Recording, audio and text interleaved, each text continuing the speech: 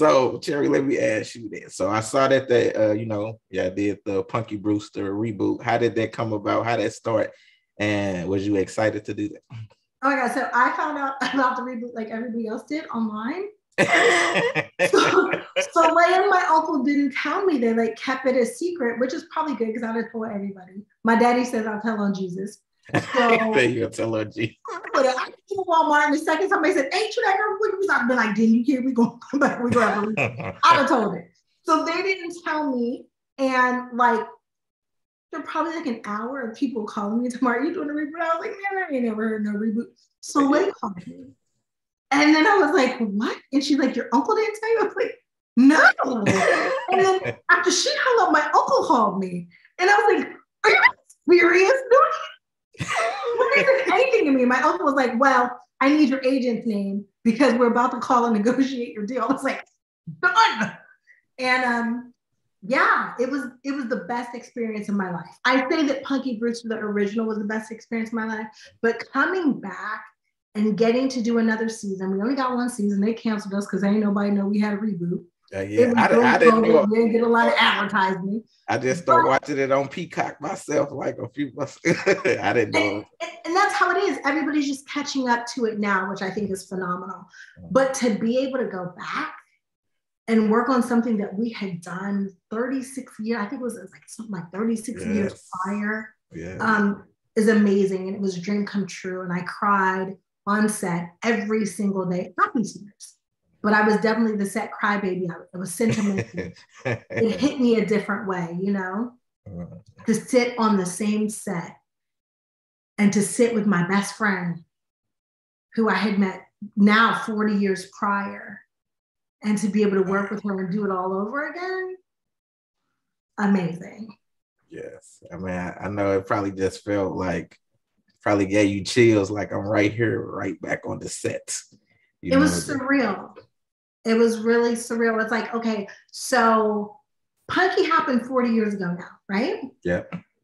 I don't really watch the show, but when I see clips or somebody post online, I giggle because I know that it's me, but it's like looking at somebody else.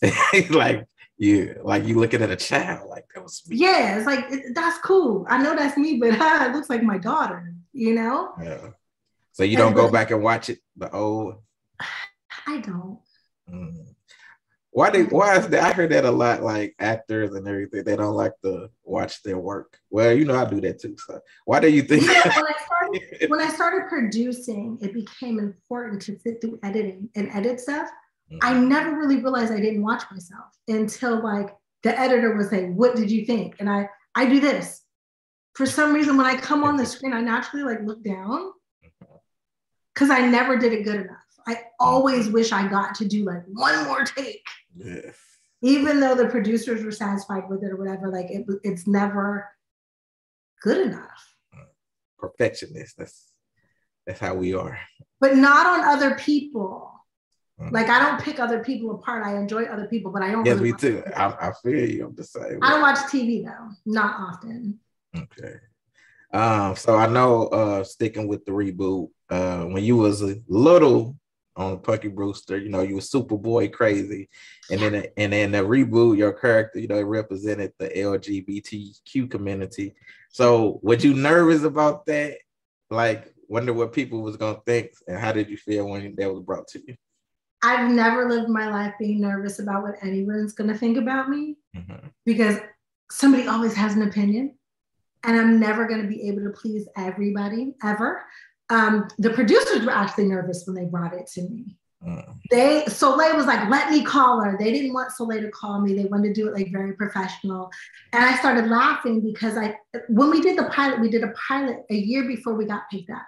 And they were teeter-tottering on whether I should keep my ring on because I had my personal ring on. And I was like, "Should I take it off?" They were like, "No, keep it on. We think she's in a relationship." Well, we're not sure. They weren't sure whether my relationship was going to be interracial, because as a kid, I loved Alan, or who my relationship was going to be with. So then they decided that they wanted her to be lesbian. When I got the phone call, I was like, "Hey guys, what's up?" The whole room got quiet because we were still like during COVID. So everything was like virtual or whatever. And I was like, "Look, you got to do me a favor." they were like, well, how do you feel about it? I was like, I'm all for it, but you better give me some eye candy. She's got to have some TNA. And the room got quiet. And I was like, what's wrong? I said, she got to be bad. You got to have me a baddie. I'm sorry. No offense, but don't give me no dyke. Don't give me nobody who looks butch, because men have told me since I was a little girl that you were my first crush. There were not a lot of representations of us on TV at that time. There was like one or two. So I said, those men who loved me have to now love her. They got to fantasize about the both of us. And if they can't, this won't work. So every day when they were auditioning, they were like, oh, we think we found her. I was like, is she hot though? Is she bad? And they were like pleasantly shocked, but the room was in silence. And then all of a sudden when they started talking and they were laughing and they were like, no, we're taking notes. So it was poor Jessica Nicole played my fiance, because we did get engaged at the end of the show. When Jessica walked on the set, we were masked and shielded. We couldn't see each other. I saw her 10 minutes before I kissed her. And when she took her mask off, one of the producers looked at me and was like, did I do okay? I was like, oh, did I hook you up? Did I hook you up? Yes. And so that was the feel of the set. It was fun, loving, and amazing to come back to. How did the community, lesbian and all? How did the community feel, like the comments and everything you was getting, Twitter tweets and all? I was ready for it. And I have to say, our Black Christians had a problem, but the community has always been my supporters forever. They were the first ones who invited me to a book signing when I became an author. They've dressed me my whole entire career. And they've always welcomed me with open arms. So to know that I represented them and I represented them well makes me proud.